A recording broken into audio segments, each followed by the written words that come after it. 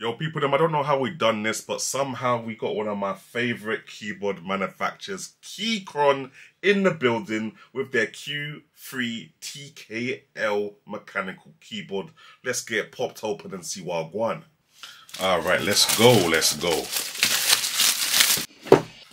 All right. Okay, little hole there. Okay. Little manual thing. One little switch thing here. All right. USB-C to C cable. Couple of spare keycaps and that. Lord knows what this is, but I can see that it's got screws in it. Then we're on to that big boy itself. This thing has got weights. What? Must be a kilo. Must be 2 kilograms even. This is looking wavy, fam. Can you see it without the glare now? Yeah. This is looking sick. Now, first of all, before we go any further, we got to do the sound test.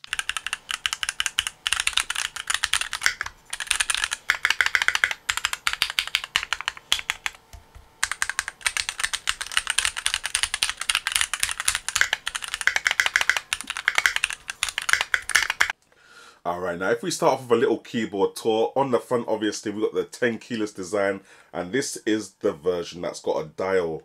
Now they do this in a version without the dial, but obviously man wants the functionality of just turning the volume up whenever a man wants to, and obviously you can press it in to mute whatever's going on the computer as well.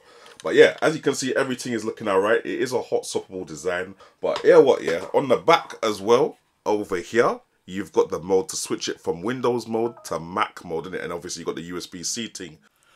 Alright, now, although this is Windows and Mac compatible, I've noticed that as a standard, it's come with some Mac keys on the keyboard pre-installed. But we've got the Windows ones here, so let me take off these keycaps and put in some of these Windows ones so I actually know what I'm doing. Let's get this command key out of here. We're not commanding nothing. Put that out. Yeah.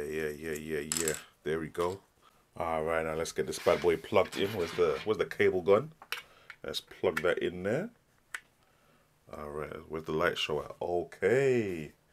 Can you guys see that? Or is the light? The lights are too bright in it. You can't really see it. Hold on. There we go, fam. Yeah. The light show is light showing. Don't know we need the RGB to get them extra frames per second.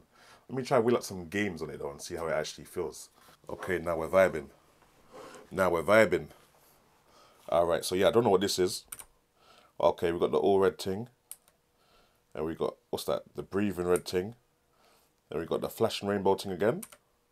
Then we got the left to right. We got the up to down. We got the left to right again, but this one looks like it's in a wave pattern or something. Then we got the outside to inside. I don't even know what this one is. This one looks nice though. This one looks mad. And that's the that's the turny thing. And this is it's like a swirly thing. Okay. Now another thing that's sick is that obviously this thing comes with software to help you customize the keyboard and the keys and the macros even further. Put whatever key wherever you want to put it. Cool, boom, boom, blah. But with this software, usually you have to download it to your computer, but you can use this software directly from the web page, fam. So it don't matter whether you've got Mac, whether you've got Windows, whether you've got a Chromebook, as long as you've got Google Chrome or you've got an internet browser, you can use the software that customizes the keyboard, fam, which just makes things a lot easier. Now, these red switches are wicked if you're trying to do the incognito thing, the undercover James Bond Metal Gear Solid thing.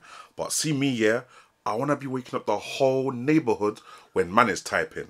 So luckily for me, I had a little word of Keychron and they sent me these blue switches. Let me show you how these sound real quick.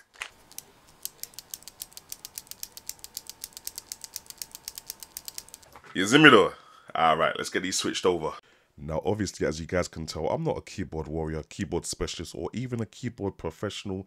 I'm literally yanking these red switches out and putting the blue clicky switches in there one time. I think if you want the blue clicky switches to sound even better, you should like put some little lubrication gel on them. But man ain't got time for that, so I'm going to just slap them in and hopefully they sound quite decent. Anyway, let's have a little listen to that sound test.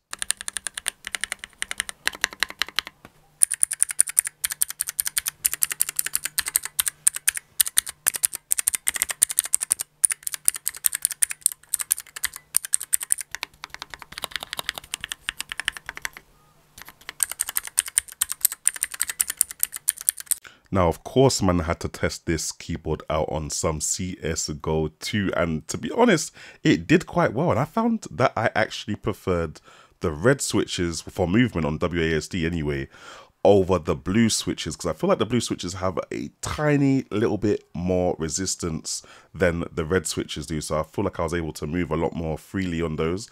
But for like my reload buttons and my other action buttons on the keys, I preferred blue switches for those so that I don't accidentally press them, kind of thing.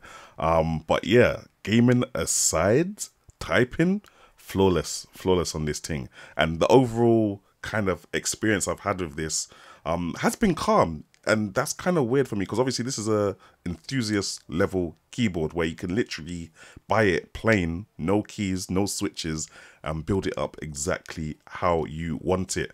Now that, in combination with the software that you get, and you can customize that even further, if you're a keyboard enthusiast, I can tell that this keyboard is exactly what you'll be looking for. The fact that you can open it, put more foam in it for dampening and for more, I don't know, acoustics with the keycap pressing and stuff like that.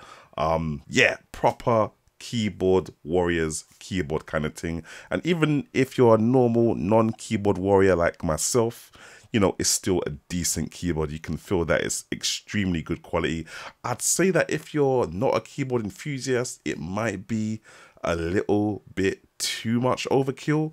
But yeah, you know, each to their own, in it, fam. It's still a decent keyboard, no matter which way you look at it. But anyway, if you like this review and it helped you, make sure you leave a like.